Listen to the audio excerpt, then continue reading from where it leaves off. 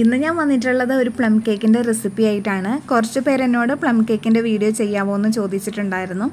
അപ്പോൾ ബേക്കറിയിൽ നിന്നൊക്കെ കിട്ടുന്നതിനേക്കാളും നല്ല അടിപൊളി ടേസ്റ്റിൽ വീട്ടിലുണ്ടാക്കിയെടുക്കാം. അപ്പോൾ അതിന് വേണ്ട സാധനങ്ങൾ എന്തൊക്കെയാണെന്ന് നമുക്ക് നോക്കാം.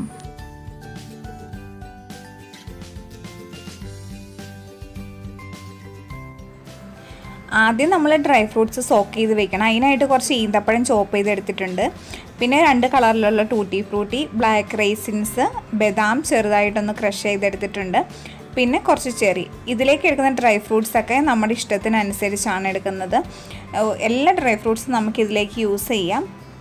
കേക്കിൽ നമുക്ക് എന്തോരം ഫ്രൂട്ട്സ് കഴിക്കാൻ ഇഷ്ടമുണ്ടോ അത്രയും ഫ്രൂട്ട്സാണ് നമ്മളിതിലേക്ക് ചേർത്ത് കൊടുക്കേണ്ടത്. പ്രത്യേകിച്ച് അളവൊന്നുമില്ല. ഇനി ഞാൻ വീട്ടിലുണ്ടാക്കിയെടുത്ത മുന്തിരി വൈനാണ് ഒഴിച്ചു കൊടുക്കുന്നത്. നമുക്ക് ഓറഞ്ച് ജ്യൂസിലോ അതുപോലെ തന്നെ മുന്തിരി ജ്യൂസിലൊക്കെ സോക്ക് ചെയ്തെടുക്കാം. ഞാനിപ്പോൾ ഒരാഴ്ചയാണ് സോക്ക് ചെയ്ത് വയ്ക്കുന്നത്. ഇനി സമയമില്ല, പെട്ടെന്നൊക്കെ കേക്ക് ഉണ്ടാക്കി എടുക്കണമെന്നുണ്ടെങ്കിൽ അരമണിക്കൂർ വെച്ചതിന് ശേഷം കേക്ക് ഉണ്ടാക്കിയെടുക്കാം. 1 മാസം ഏറ്റവും കൂടുതൽ സമയം നമ്മൾ സോക്ക് ചെയ്ത് വയ്ക്കുന്നു, അത്രയും ടേസ്റ്റ് ആയിരിക്കും പ്ലം കേക്കിന്. ഇനി ഇത് നല്ലതുപോലെ ഒന്ന് മിക്സ് ചെയ്തിട്ട് അടച്ച് വെച്ചിട്ട് ഒരാഴ്ച കഴിയുമ്പോൾ നമുക്ക് തുറന്ന് നോക്കാം. അപ്പോൾ ഒരാഴ്ച കഴിഞ്ഞു. നമ്മുടെ ഡ്രൈ ഫ്രൂട്ട്സൊക്കെ ആ വൈനിൽ നല്ലതുപോലെ സോക്ക് ആയിട്ടുണ്ട്. ഇനി ഇത് നല്ലതുപോലെ ഒരു സ്പൂൺ വെച്ച് മിക്സ് ചെയ്തിട്ട് ഒരു അരിപ്പയിലേക്ക് ഇട്ട് കൊടുക്കാം.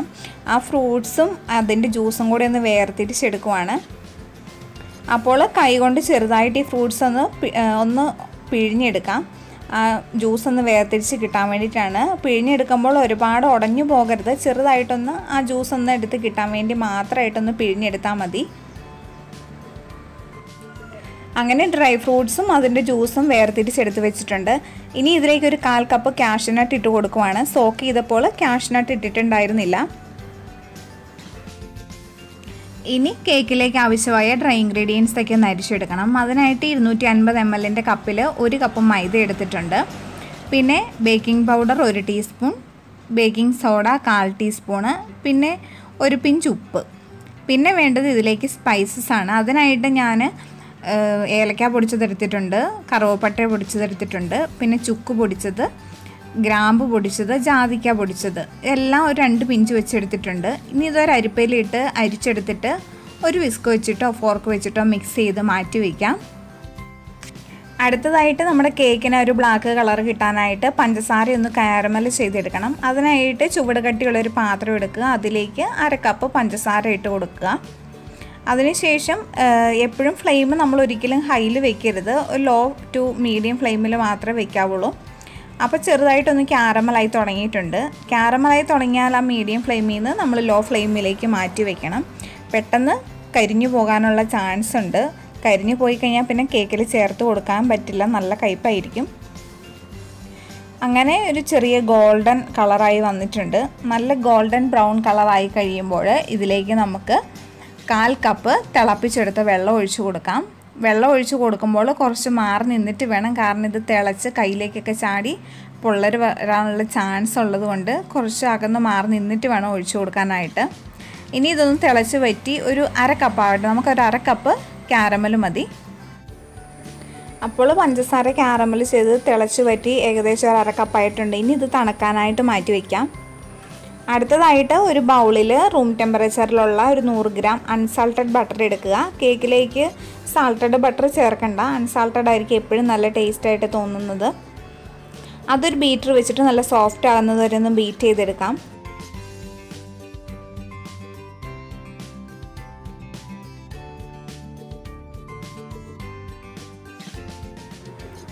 ബട്ടർ നല്ലതുപോലെ ഒന്ന് ബീറ്റ് ചെയ്തെടുത്ത് കഴിഞ്ഞാൽ പിന്നെ നമ്മളിതിലേക്ക് പൊടിച്ചു വെച്ചിരിക്കുന്ന 1/2 കപ്പ് പഞ്ചസാരയാണ് ചേർത്ത് കൊടുക്കുന്നത്.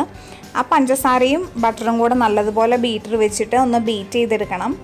പഞ്ചസാര ചേർത്ത് കൊടുത്തിട്ട് ഒന്ന് ശരിക്കൊന്ന് മിക്സ് ചെയ്തിട്ട് വേണം ബീറ്റ് ചെയ്തെടുക്കാനായിട്ട്, അല്ലെങ്കിൽ ആ പൊടിയെല്ലാം പുറത്തേക്ക് തെറിക്കാനുള്ള സാധ്യതയുണ്ട്. അങ്ങനെ ബട്ടറും പഞ്ചസാരയും കൂടെ നല്ലതുപോലെ മിക്സ് ആയിട്ടുണ്ട്.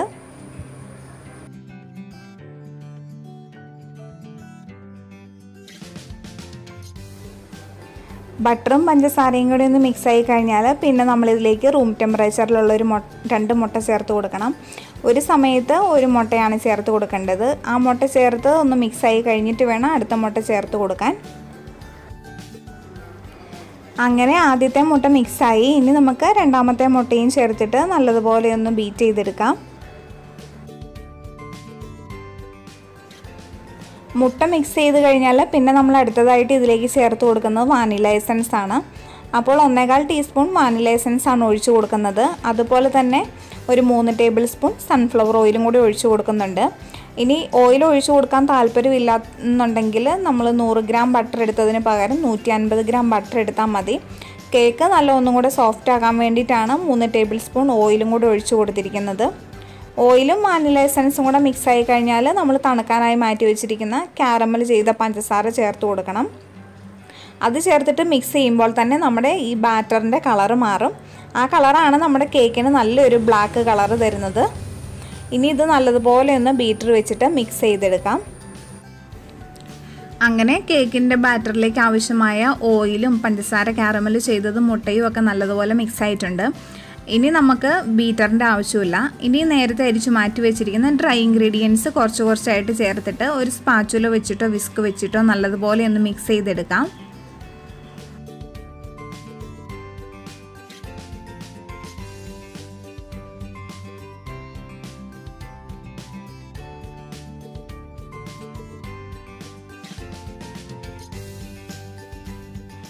ഡ്രൈ ഇൻഗ്രീഡിയൻസ് മുഴുവനായിട്ട് ചേർത്തിട്ട് മിക്സ് ചെയ്തിട്ടുണ്ട്. ഇനി അടുത്തതായിട്ട് നമ്മൾ നേരത്തെ സോക്ക് ചെയ്ത് വെച്ചിരുന്ന ഫ്രൂട്ട്സ് ഡ്രെയിൻ ചെയ്ത് കിട്ടിയ ജ്യൂസ് ഉണ്ടല്ലോ, അതൊരു 2 ടേബിൾ സ്പൂൺ ഒഴിച്ച് കൊടുത്തിട്ട് നല്ലതുപോലെ ഒന്ന് മിക്സ് ചെയ്തെടുക്കാം. കേക്കിന് നല്ലൊരു ടേസ്റ്റാണ് ഈ ജ്യൂസ് ചേർത്ത് കൊടുക്കുന്നത്. പിന്നെ നമ്മൾ ചെയ്യേണ്ടത്, നമ്മൾ നേരത്തെ അരിച്ചു വെച്ചിരിക്കുന്ന ഡ്രൈ ഫ്രൂട്ട്സ് ഉണ്ടല്ലോ, അതിലേക്ക് ഒരു 2 ടേബിൾ സ്പൂൺ മൈദ ഇട്ടിട്ടൊന്ന് മിക്സ് ചെയ്തെടുക്കാം.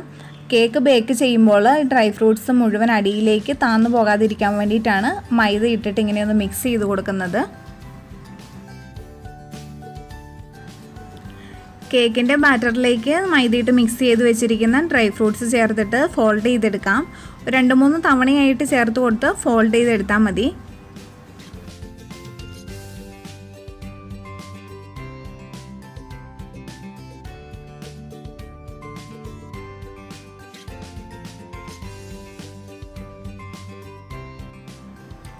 കേക്കിൻ്റെ ബാറ്റർ ഇവിടെ റെഡി ആയിട്ടുണ്ട്. ഇനി ഇത് നമുക്ക് ബേക്ക് ചെയ്തെടുക്കാം. അതിനായിട്ട് ഞാനിവിടെ 7 ഇഞ്ചിൻ്റെ ഒരു പാത്രത്തിൽ കുറച്ച് ഓയിൽ സ്പ്രെഡ് ചെയ്ത് ബട്ടർ പേപ്പർ ഇട്ട് വെച്ചിട്ടുണ്ട്.